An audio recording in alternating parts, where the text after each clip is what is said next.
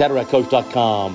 Father versus son challenge. Who wins? We're going to show you a video today of the father operating. Tomorrow, the son is operating. So this surgeon is very experienced. Tens of thousands of cases. Surgeon is somewhere around, let's say, age 60 to 65.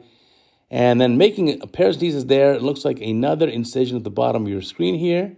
And maybe another paracentesis. So 3 little incisions to begin with.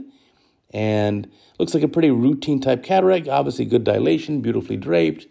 And inserting, looks like an AC maintainer. So putting an anterior chamber maintainer in that inferior incision there.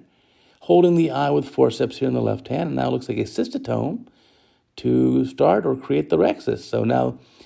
So that tiny incision, you can use that cystotome.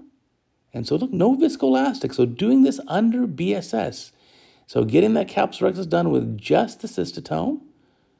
And again, this is a very experienced surgeon with tens of thousands of cases of experience. And again, the surgeon is probably 30 years or so into his career. Tomorrow's video, we're going to show you the son. The son is less experienced, a younger surgeon, let's say maybe around age 30 or so, and maybe the son has done about 500 cataracts. So we'll watch today and watch tomorrow, and you tell me which you like better. So now again, with the AC maintainer here, doing a little hydro dissection. There you go. There's some hydro dissection.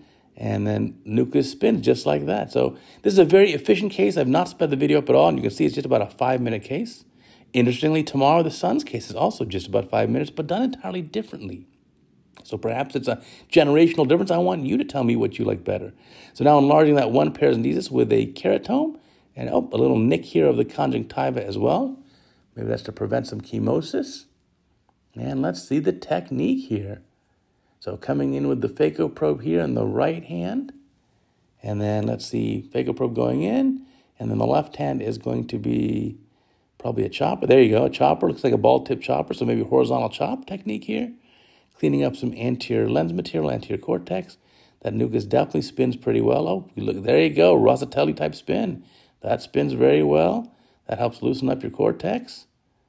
And now let's see the technique for phaco. For nucleofractus, let's see how the nucleus is being divided.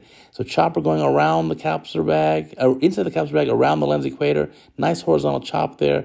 Let's rotate this around a little bit more. Chopper again around the lens equator, under the capsular rim. Beautiful chop. You now have 2 quadrants. And now let's see, bringing up the pieces. A little bit more chopping, maybe another chop here to split that heminucleus. And then once you've got the small pieces, time to remove them. So very nice technique here, good chopping. Obviously a very experienced surgeon. You can see the eyes in primary. Surgeons moving in the eye very adeptly.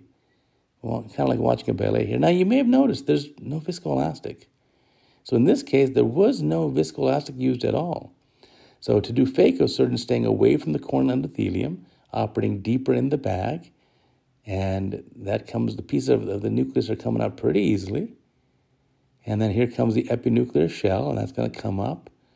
And teasing that up and getting that flipped up in the anterior segment. Looks pretty good. But yeah, interesting case. So AC maintainer being used to keep the eye inflated.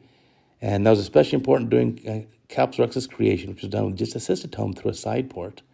And there you go, cleaned up. Really no cortex to do. Capsular bag looks pretty clean. And so now it's going to be hydroimplantation, right? So the AC in the bag already filled with that AC maintainer. And here comes the lens. Looks like a single piece acrylic lens. Getting that dialed into the capsular bag. Nice and easy. And then make sure that goes completely in the bag. And now again, using that AC maintainer, there's no viscoelastic. This is hydroimplantation of the lens. So the entire case had no viscoelastic used. Now, there are pros and cons to everything. And this is obviously surgeon preference and a very experienced surgeon. So that's fine. And so let's see, sealing up the incision here. A little bit of hydration. There's some hydration of that incision. And then probably push that lens in the capsular bag a little bit more. And so now hydrating that extra incision for the AC maintainer. And then finally hydrating up that paracentesis. And there you go. You got a lens in the bag. And a little more hydration perhaps. Get the pressure normal. Once the pressure is normalized, there you go. A lens is nicely centered. Looks pretty good. And let's see the last bit here.